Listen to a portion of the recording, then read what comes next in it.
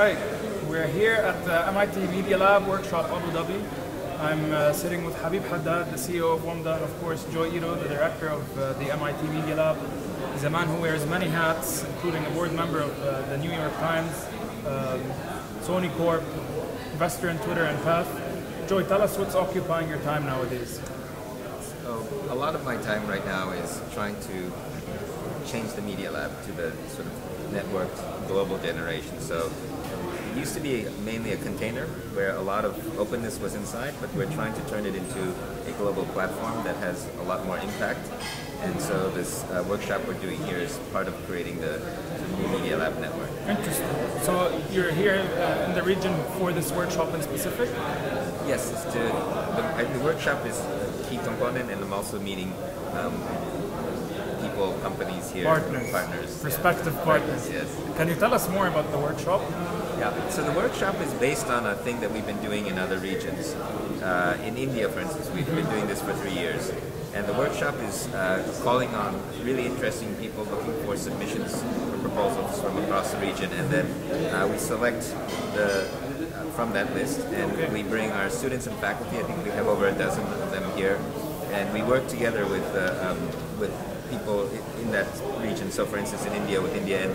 And now after 3 years, half of our students, we meet at the workshop, because it's really hard to understand the Media Lab unless you interact with us, because it's more of a philosophy and a way of doing things. And it's also very important for us to meet the students before we recruit them to the Media Lab. So a lot of this is kind of a recruiting thing. Sure. And I think the number of students that you have has a lot to do with the bandwidth that you have with the region. So we only have a couple of Arab students. So the amount of connection we have with this region is still quite narrow.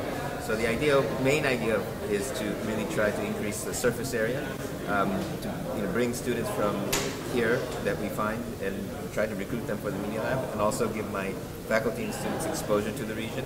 And then more, also, I think for this event, we've called across the region, not just in the UAE. So we have people from Algeria and Jordan and Amman and Amman's in Egypt, and in Lebanon, Algeria. We have people from Palestine.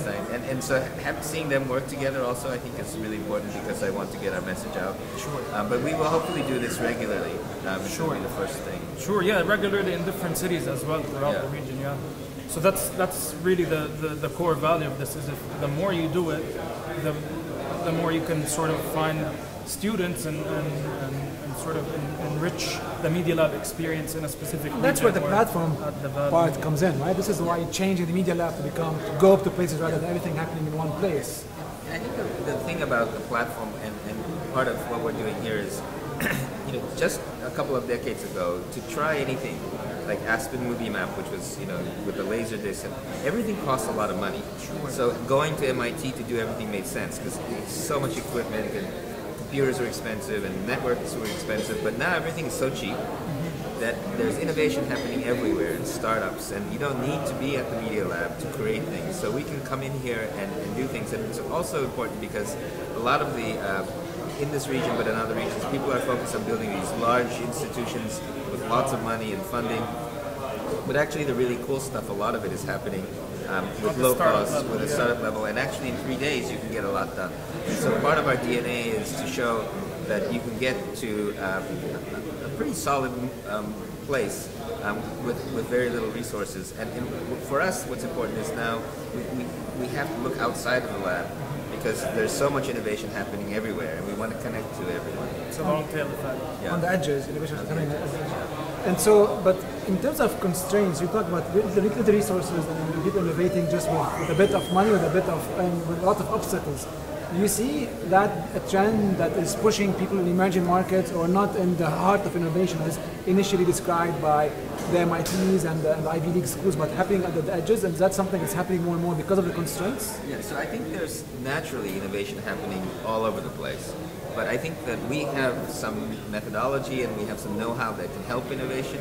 So, understanding hardware, understanding circuits, understanding open source, because a lot of all they need is a little bit of confidence and a little bit of knowledge, and they can unlock things. And to your point, you don't necessarily need as much energy power, but sometimes you may need to know which chipset to get from China, or how to use this thing. And and for us, we learn what sorts of things are useful by talking to people in those regions. I mean, I think obviously in Abu Dhabi we have a lot of resources around here, but the next one we're doing is in Nairobi, in a much more difficult area, and we learn so much by doing work in those spaces. And then the other thing I would say, in the old Media Lab, we used to have this term demo or die. Yeah. So in universities it was publish or perish. Yeah. Media Lab was demo or die.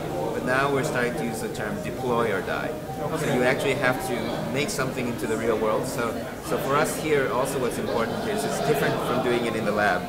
We're actually working with people who have their real problems or real ideas, right. and they turn into companies. And then I saw somebody working on, building farms on top of homes in Egypt, and so this is I think really interesting to see real work going on. Question for you, Joy. So a lot of innovation is happening in the region as well, as you mentioned, but moving from the innovation part to deploying is somewhat, let's say, accessible, but then from that to becoming a business and building around it a productive jobs around that becomes a tough part. What do you think would be the formula for that? Wamda. No, I think it really is. I think it really is that you Wamda means spark, by the way. Oh, good. So, but I think the missing thing is I think people are importing entrepreneurs, but not importing sophisticated investors. Mm-hmm. And I think the key to success is having smart, early-stage, sophisticated investors, and you have to kind of grow those. So I think that's one piece, because a lot of the government funds and things, they only want to put big chunks of money. But you can't put big chunks into little ideas. So I think that's one piece. And then also allowing large companies, you know all these problems, right? Large companies working with small companies. But I think that this is where, giving this a little bit of structure, giving it some brand, so that, because to be honest, one of the great things about the Media Lab is we get really smart students and their parents are like, oh, they're getting a PhD at MIT when we're running around making things here, and it gives people permission, especially from their parents. And I think part of this is also getting the feeling that you have permission, because really I think the money is important, but a lot of it is they kind of hold back because they're afraid of the risk, or should I really be doing this? This is too much fun? Is this okay? So this comes the brand of MIT or the brand of top universities. Is very describing it. It's not important as a brand, but it's important of how you leverage it. And it's kind of a wall, and behind it you can go and mess up and do things and be sloppy, but then very quickly get to market, and then the brand can protect you from that. Basically. At least short term, I think that the brand. I mean, to be honest, the brand does attract a certain quality people, and also when we do these workshops, we get a lot of people who come because they want to be associated with something like this. But once they get here, they realize, it's not magic. I just have to free myself up. Sure. And some of the people may end up at MIT, and some of the people may go and do their own thing. But I think really a lot of this has to do with confidence. And when they realize, I had some kids when I was working in Detroit. Afterwards, they said, "No, I was sitting next to an MIT kid, and my idea won." And just to realize that that everyone can be part of this thing if they have the energy. So you mentioned something interesting, which is financial support and the difference between sort of smart capital and the more institutionalized investment. After you joined the MIT Media Lab, you launched E14, which is a fund, so to speak, that invests in former Media Lab students and helps them not just with financials, but with other tools to kick off their businesses. Yeah. Can you speak more to that and how the region could learn from a fund like that? Yeah, so we're just starting, so we did the first one last year, but it's really to help students after they graduate.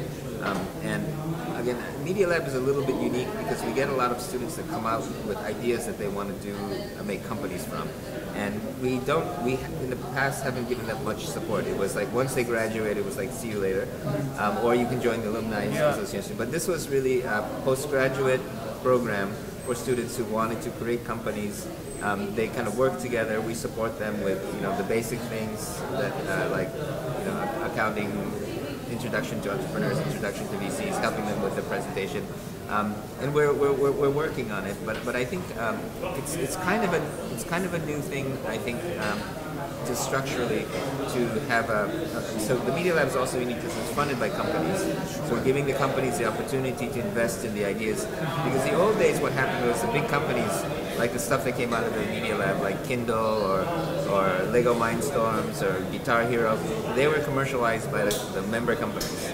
Because in the old days, and it's still sometimes today, but ideas get built basically by big companies. But now, so many of the ideas go to startups, and a lot of our companies don't want to build it; they just want to work with the startup. Right. So if you're British Telecom and you see a great idea, you don't want to make it. You want somebody to make it, and then you want to buy it. Absolutely. So from the company's perspective, startups is a great way to see the demo they see in the Media Lab turn into something they can buy.